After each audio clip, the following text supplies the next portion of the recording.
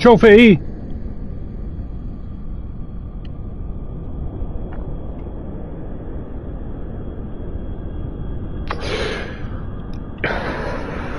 Lobotomy. Oh shit in hell.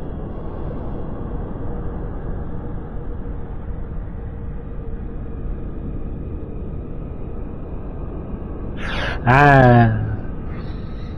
Oh.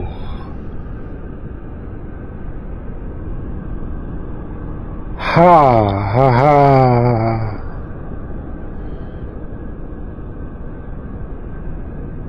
Ouch.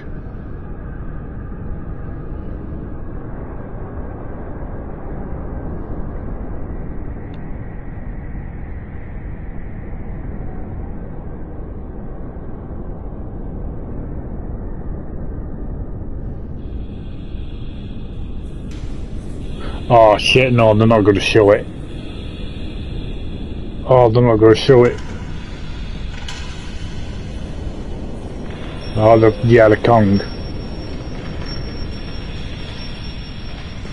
Please no.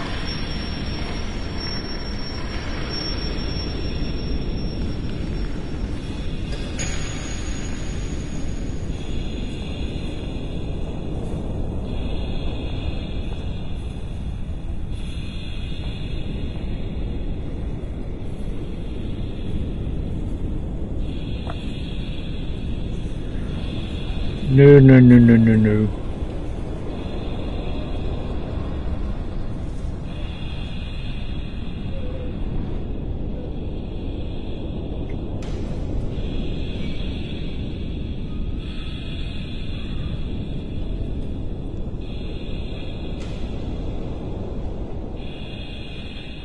Don't do it.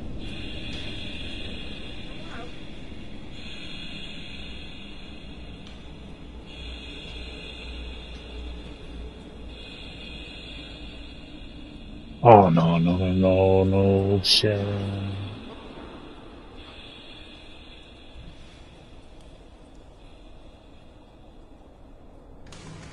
Oh, they're gonna show it.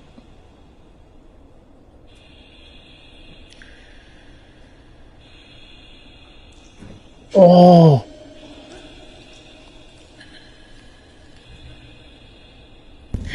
Oh!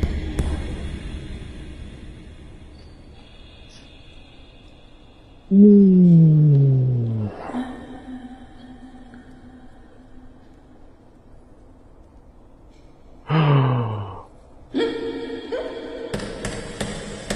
Oh!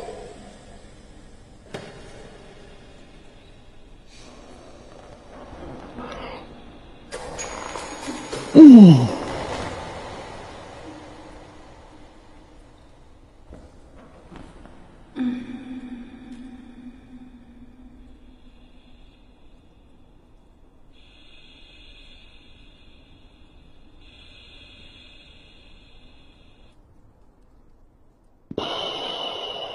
10th of June, 1944. Operation successful. Patient tranquil and collaborative. Motor coordination capacity reduced, but she's improving. Transferred to the tranquil department in the care of Dr. B. 25th of October. Continues to talk about Amara and her doll, Charlotte. The disturbances of motor capacity show slight signs of improvement. Difficulty walking, not capable of riding, and the nurses report that they have to help her dress, wash, and feed herself. In the summer of 1944, Renee was transferred back into my department. It was alright. Aware of little, it was alright, indifferent, but hardly ever spoke. One day, she said, "When I find the courage to look at myself in the mirror, I see a young face which is aged and looks at me full of fear." She is a woman now who has changed profoundly compared to the girl that I had under my care several years ago. Not surprised we were doing a fucking lobotomy on The her. sadness of her gaze and her intelligence are unchanged. She's so young, just 23 years old, but is lacking all vitality. Perhaps her condition may improve, but probably not. Her life has been thrown away. 'Cause of you. And nobody did a thing to try to avoid this. Or is this the... I don't know.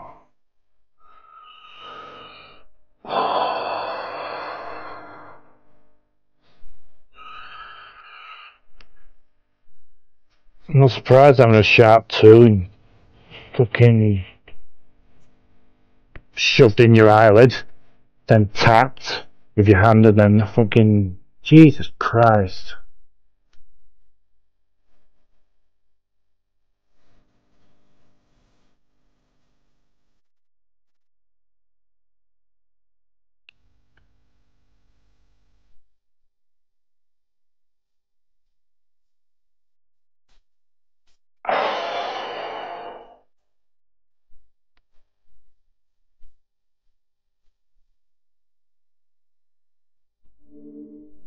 This kind of thing actually happened, because this was based on things that happened in a Tuscan mental asylum.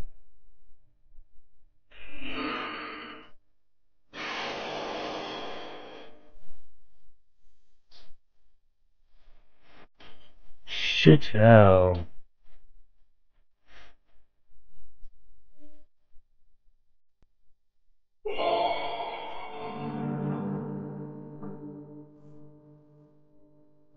Shit.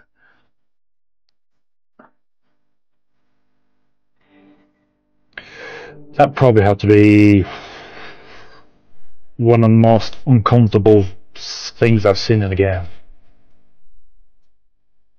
It says here, inspired by true events and real places, play through the eyes of Renee, 16-year-old girl who suffers from the symptoms of mental illness. She's searching for answers to the many questions from the past while exploring the place where she spent most of her youth. Though the characters in this game are fictional, the asylum you visit is based on a real psychiatric hospital in Tuscany called Volterra. Its doors were shut in 1978 because its practices were declared too cruel. The one thing I really appreciate again right away is its historical accuracy. You know.